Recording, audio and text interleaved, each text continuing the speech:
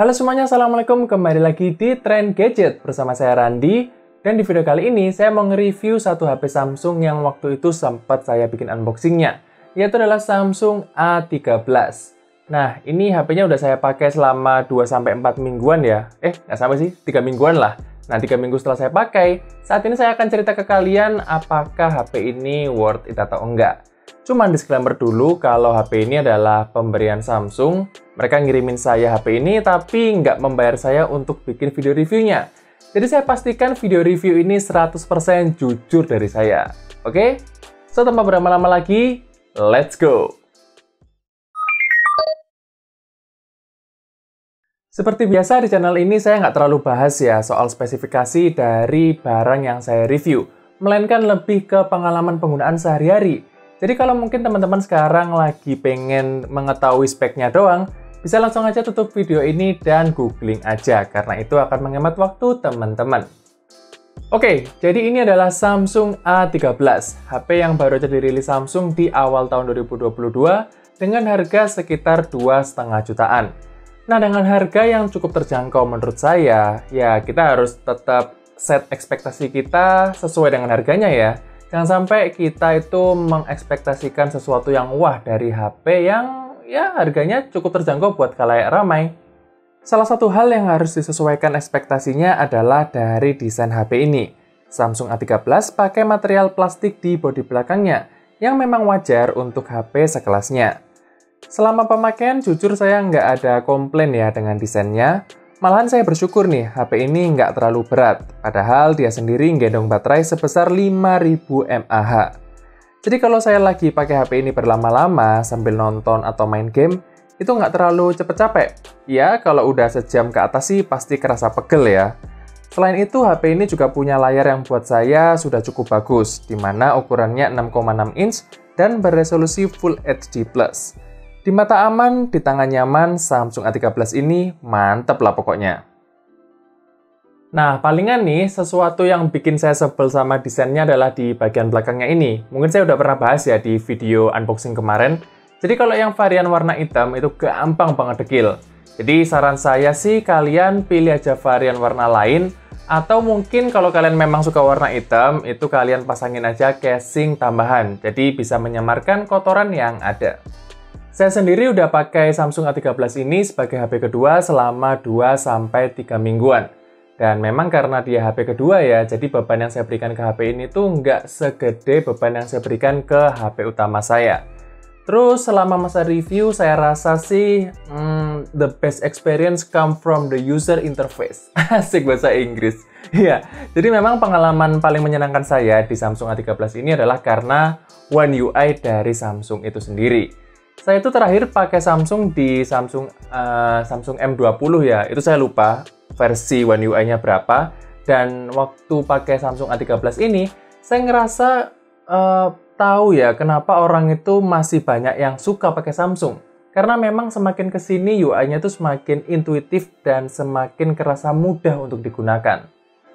Di One UI ini saya merasa menu-menu yang ditampilkan lebih intuitif dan nggak bertele-tele. Icon-iconnya juga cakep dan pas menurut saya. Dan yang paling saya suka, walaupun HP-nya gede, tapi UI Samsung itu kayak lebih friendly untuk penggunaan satu tangan.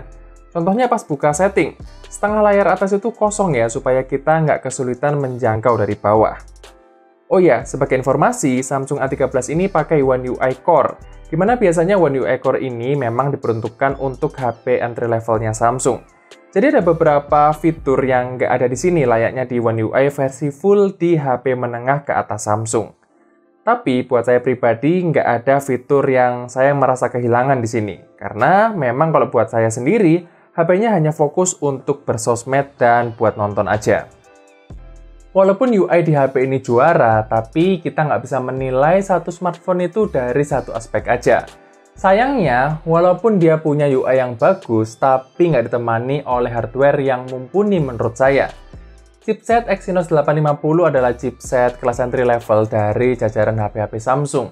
Dan sebenarnya wajar ya kalau Samsung pasang chipset itu di kelas 2,5 jutaan. Tapi menurut saya jadi kurang wajar kalau kita lihat pesaing dari brand lain. Oke, Kita nggak usah ngomongin dulu brand lain yang pakai Snapdragon atau MediaTek di harga yang sama ya. Fokus saja ke Samsung A13-nya. Sepengalaman saya, sebenarnya HP ini masih bisa diandalkan untuk kegiatan saya sehari-hari. Dengan catatan sebagai HP kedua. Main game sesekali juga masih oke lah. Saya nyoba main PUBG juga masih ngangkat, walaupun settingan grafisnya harus disesuaikan.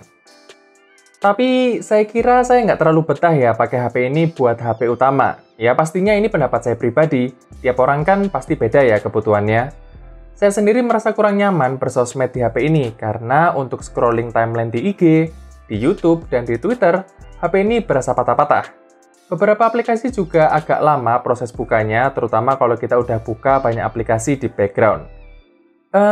Jadi gimana ya? Menurut saya tuh kalau diibaratkan, ini kayak softwarenya tuh udah siap untuk mengoptimalkan hardwarenya. Cuman, si Exynos 850-nya sendiri, itu kapasitasnya sebenarnya ya nggak terlalu bagus-bagus amat kalau dibandingkan dengan pesaing lain yang mungkin pakai chipset Snapdragon atau MediaTek. Jadi menurut saya ini bottleneck-nya ada di hardware ya. Tapi sekali lagi, ini adalah pendapat saya pribadi yang pernah mencoba HP di brand lain di harga yang sama. Ya sebut aja Xiaomi Redmi Note 11 lah, tapi saya nggak di-endorse sama sekali. Untungnya, kapasitas baterai 5000 mAh di HP ini bisa dioptimalkan dengan sangat baik. Dengan pemakaian ala saya, HP ini bisa bertahan 1,5 harian sebagai HP kedua. Palingan kecepatan ngecasnya aja yang bikin sebel karena memang chargernya cuma 15 watt. Terakhir, saya akan tunjukkan ke kalian hasil kamera dari Samsung A13 ini. Untuk spesifikasi kameranya bisa kalian googling aja ya, sambil kalian lihat langsung gimana hasilnya, bagus atau enggak. Kalau menurut saya pribadi sih, hasil kameranya sudah cukup mumpuni untuk HP di harga 2 jutaan. Jadi kalau kalian beli HP ini, kalian nggak perlu takut hasil kameranya akan mengecewakan.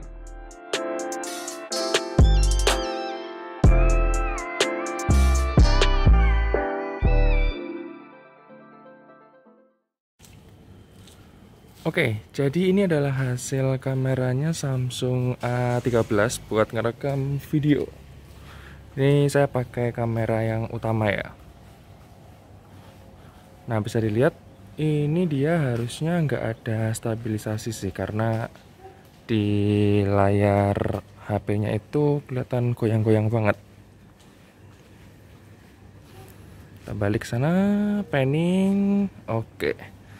Sekarang kita coba ke ultra wide-nya. Nah, ini kalau pakai kamera ultra wide buat ngerekam video, formatnya sama ya, di Full HD 30 fps dia paling tinggi.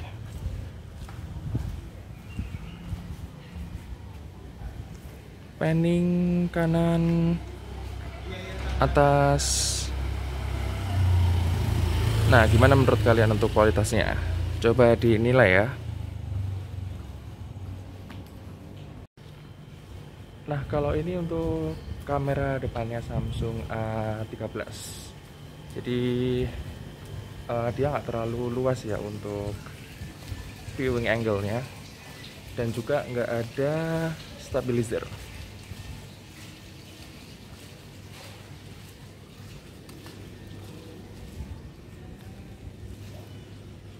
Oke, sekarang saya akan kasih kesimpulan.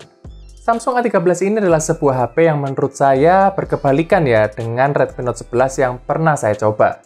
Di Redmi Note 11, saya cukup suka karena mesinnya terbilang lebih cepat daripada HP ini. Tapi, MIUI-nya bukan selera saya. Sedangkan Samsung A13 punya pengalaman penggunaan yang sangat menyenangkan berkat One UI-nya. Tapi secara hardware, ternyata ya nggak terlalu mengesankan. Jadi apakah HP ini jelek? Jelas enggak. Samsung A13 ini masih sangat bagus untuk HP kedua. Dan kalaupun mau dijadikan HP yang utama, menurut saya target pasar utama dari Samsung A13 ini adalah orang-orang yang nggak terlalu geek akan teknologi, terus juga nggak suka bandingin sana-sini, mending ini, mending itu, dan langsung pakai aja. Itu adalah target pasar yang cocok untuk Samsung A13. Rencananya pun HP ini akan saya kasih ke orang tua sebagai HP utama mereka. Dan saya kira itu adalah pilihan yang pas ya, karena UI-nya gampang dipahami, terus juga simple, intuitif, dan juga yang paling penting, branding Samsung di Indonesia itu masih sangat bagus. Jadi ini pilihan yang pas. Oke, mungkin segitu aja ya cerita saya dengan Samsung A13. Terima kasih buat kalian yang udah nonton video ini sampai habis maupun yang tidak. Jangan lupa like dan subscribe dan kita akan ketemu lagi di video berikutnya. Stay update!